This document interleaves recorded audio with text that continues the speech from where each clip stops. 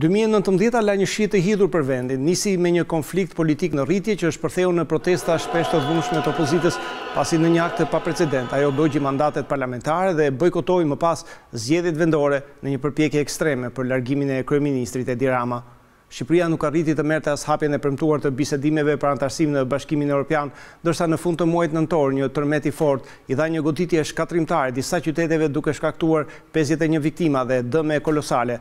3 tërmetet të tjerë kishin goditur më parë vendin gjatë vitit. Ora është 9:54 mëngjesit. Të forta për nga intensiteti me një magnitudë 6.4 dhe të shtrira në më shumë se 40 sekonda, lëkundjet me piqendër në Durrës trondisin sikur më parë vendin në 4 dekadat e fundit. Frikat e paniku vizitojnë kudo. Me kalimin e orëve do të përshohet sipërmasat janë dramatike. Në Thuman 2 pallate janë rrëzuar, në Durrës 3 hotele, 2 pallate ndërsa një vit trikaqe në zonën e Kanetës arrin të qëndrojnë në kënd e anuar për disa orë derisa shëmbët. Rënda saj një familje tërë në një gratë vdekje prurse. Gado është një betejë kundër kohës për të shpëtuar nga rënoja sa më shumë jetë. Të varfër në mjetë e njësitë e ushtrisë dhe zjafikseve shqiptare përpiqen për të pamundurën. Brenda ditës atyre u vinë në ndihmë forcat të specializuara nga Italia, Rumania, Kosova e në ditët në vazhdim dhe nga vende të tjera. Në spitalet e Tiranës dhe Durrësit dyndën të plagosur pafund. Të nesërmen shpallët gjendja e jashtëzakonshme. Në perimetrin e 2 rajoneve që janë prekur drejt për drejt dhe ku plagët janë të hapura, Tiranës dhe Durrësit. Bilanci i viktimave sa vjen dhe thellohet, ndërsa disa dhjetra persona arrin të nxirren gjallë pas 4 ditësh kërkimet ndërpriten. 51 persona humbën jetën. Dita ditës rritet dhe bilanci i dëmeve, ndërsa pas lëkundjeve të tjera shpesh të forta mbajnë gjallë frikën dhe panikun. Me mira sistemohen në përçadra, për të tjerë vjen në dispozicion hotelet. Numri të prekurve është i lartë. Solidariteti ndërkombëtar është mbreslënës, përveç ndihmave të para, qeveria kërkon mbështetje me ekspert për vlerësimin e godinave. Është momenti për të intensifikuar kontrollet fizike të banesave. Mbi 32.000 ndërtesa inspektohen deri në ditët e fundit të dhjetorit. Disa mira rezultojnë të dëmtuara rënd. Afro 4.000 janë personat e sërhuar në hotele, mbi 8.000 në çadra dhe mbi 4.000 familje kanë përfituar bonus qiraje. Komisioni Evropian ofron një mbështetje të parë për 15 milionë eurosh, në total janë afër $70 milionë ndihmat e grumbulluara. Në buxhetin e 2020-s parashikohen edhe gati $130 milionë të tjerë për të përballuar pasojat e tërmetit. Në janar, Komisioni Evropian pritet të organizojë një konferencë donatorësh dhe premton mbështetje për fazën e rindërtimit. Komisioni Evropian është tani më në kontakt me Kombet e Bashkuara dhe Bankën Botërore për përgatitjen e vlerësimit të nevojave. Qeveria ka në program ndërtimin e disa lagjeve të reja për strahimin e banorëve të prekur. Opozita e angazhuar që në momentet e para pranë zonave të goditura me kalimin e javëve flet për një situatë të rënduar. Tërmeti nxjerr në pas shumë probleme para të cilave përgjatë gjithë këtyre viteve janë mbyllur syt. Babëzim me ndërtime pa kriter, abuzime me letë dhe shkelje pafund të toleruara nga institucionet. Prokuroritë e Tiranës, Durrësit dhe Kryes nisin hetimet. Shumë shpejt 9 persona arrestohen ndërsa 8 të tjera janë shpallur në kërkim. Bëhet fjalë për ndërtues, si zyrtarë dhe në punës të administratës lokale apo dhe mbikëqyrës e kolaudues të punimeve, të cilët dyshohet të kenë vepruar në shkelje të ligjeve. Akuzat ndaj tyre janë nga shpërdorimi i detyrës deri ajo e vrasjes. Nëse hetimeve do t'i shkojë deri në fund, atëherë me gjas, ato do të mund të çojnë larg. Një klim të jetë nder që në fillim të vitit paralajmëron në sfondin e zgjedhjeve vendore të 30 qershorit fortuna të forta në skenën politike, të cilat do të trajzojnë një pak jetën e vendit përgjatë gjithë muajve. Na pret betejë dhe përballja e madhe për demokracinë dhe shtetin ligjor, duke udhëhequr protestat popullore për rrëzimin e Edi Ramës. Pak ditë më pas, opozita njofton organizimin e protestës më 16 shkurt për të kërkuar një qeveri kalimtare që do të organizojë zgjedhje të parakohshme. Bulevardi përpara kryeministrisë i mbushur me mbështetës të opozitës do të ngjajë shumë shpejt një shesh betejë ku për afro 5 orë do të sulmohet të disa herë hyrja e godinës.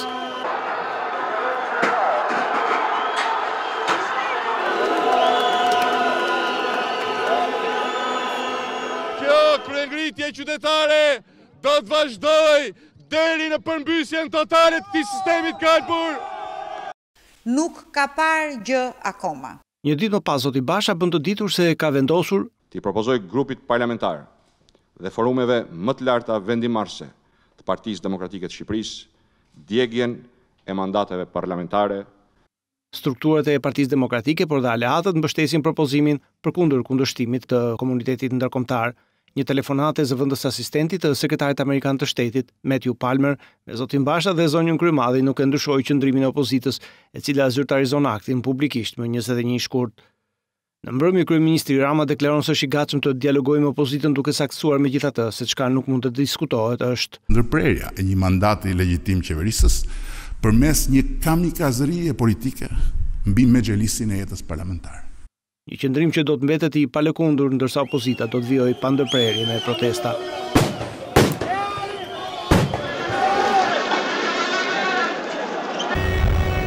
Ndërkohë që zgjedhjet vendore po afrojnë, opozita e bën të qartë se nuk ka ndërmend të përfshihet. Zgjedhje me Edi Ramën nuk do të ketë. Në të kundërt, po aq i bindur është dhe kryeministri. Hyn ata në zgjedhje, syn ata në zgjedhje. Zgjedhjet vendore do të bëhen në afatin e caktuar. Komuniteti ndërkombëtar deklaron hapur se qeveria është legjitime, po ashtu dhe parlamenti ku vendet boshtë opozitës po plotësohen nga kandidatët në listat e saj. Në Tiranë, zoti Palmer kërkon që opozita të shohë mundësinë për të u riangazhuar në proceset politike. Mendoj se zgjedhjet e qershorit janë mundësia më e mirë për ta bërë këtë sa më parë. Por opozita do të vijojë me protestat dhe me bllokimet e akseve rrugore duke tentuar të nxjisë mosbindjen civile. Me kalimin e javëve, përplasjet vijnë bën dhe më të ashpra me policë, por dhe protestuesit përfundojnë të plagosur, shumë të ata që më pas arrestohen.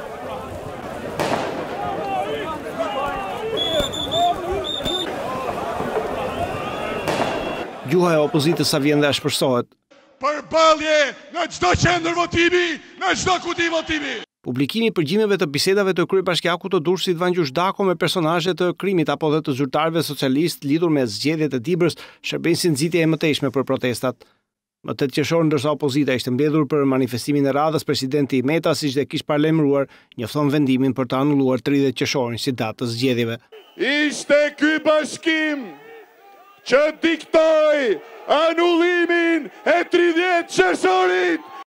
Një akt që politikisht është vetvrasje. Ligjërisht është nul. 2 ditë më pas, kryeushteti firmos dekretin. Anullimi i zgjedhjeve është mjeti vetëm emergjent për zgjidhjen e krizës së rëndë politike dhe parandalimin e një përshkallëcimi të pakontrolluar të saj. Parlamenti i Shqipërisë do filloj procedurën e shkarkimit të Ilir Metës. Komisioni Qendror vendos të mos njohë dekretin dhe të vijojë me përgatitjen e zgjedhjeve. Është një akt administrativ absolutisht i pavlefshëm. Akti i presidentit Meta nuk i qetëson gjakrat. Në bashkitë e drejtuara nga demokratët kërkohet lirimi i mjediseve të zëna për komisionet e zgjedhjeve, të cilat më pas sulmohen.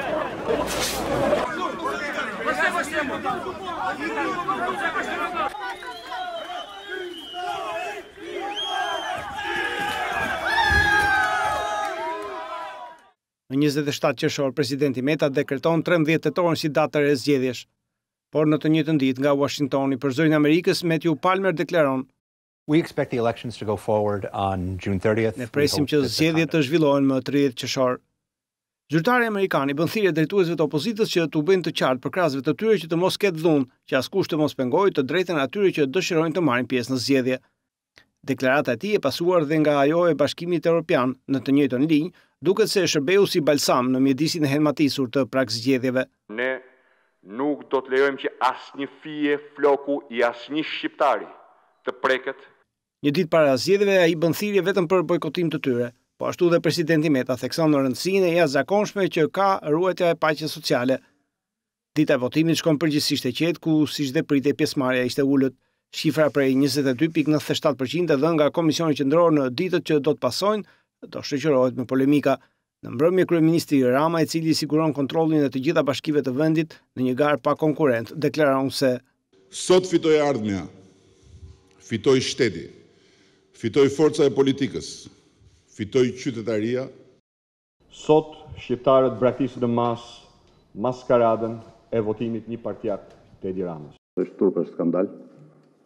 As 10% nuk ka marrë. Le të mbushin kuti tërë ditën. Polemikat për 30 qershorin do të vijojnë. Misioni vëzhguesve ndërkombëtar ishte kritik, ndërsa theksoi ndër të tjera se qytetarët nuk patën mundësi për të zgjedhur. Konflikti mes shumicës dhe presidentit Meta për zgjedhjet përbën vetëm një prej episodeve të një marrëdhënie gjithnjë më të vështirë mes palëve. Ngritja e institucioneve të reja të drejtësisë do të shënojë një tjetër përplasje të fortë në sulmet e tij. Presidenti nuk do të kursejë as komunitetin ndërkombëtar.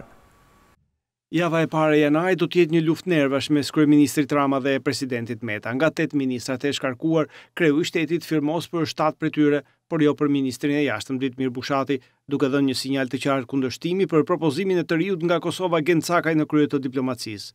Dhe në fakt, ndërsa më pas dekreton të gjithë anëtarët e rinj të kabinetit, ai lë jashtë emrin e Cakajt. Një ditë më vonë, refuzon zyrtarisht emërimin e tij duke vënë në duke mungesën e përvojës, shkeljet ligjore me mosmarrjen e certifikatës së sigurisë gjatë detyrës si zëvendës ministër, apo dhe komente televizive rreth debatit për ndryshimin e kufive të Kosovës që sipas kreut të shtetit janë të rrezikshme. Kryeministri reagon ashpër duke cilësuar vendimin e presidentit të turpshëm dhe antikushtetues, ndërsa po atë mbrëmje do ta mbrojë publikisht nga paragjykimet, balta e terrenit politik shqiptar dhe mlefi i pangushullueshëm i ignorantëve. Shkëmbimet e replikave vijojnë me tone të ashpra mes dy drejtuesve të lartë të shtetit, por e vetmja rrugdalje për kryeministrin mbetet që të marrë përsipër të jetë vetë në krye të diplomacisë.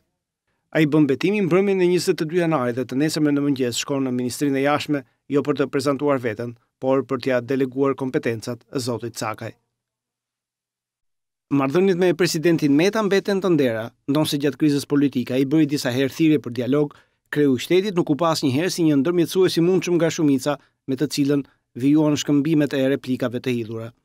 Pas vendimit të tij për të anulluar 30 qershorin për socialistët, Ilir Meta e ka humbur drejtën të qëndrojë në zyrën e presidentit me pëlqimin tonë.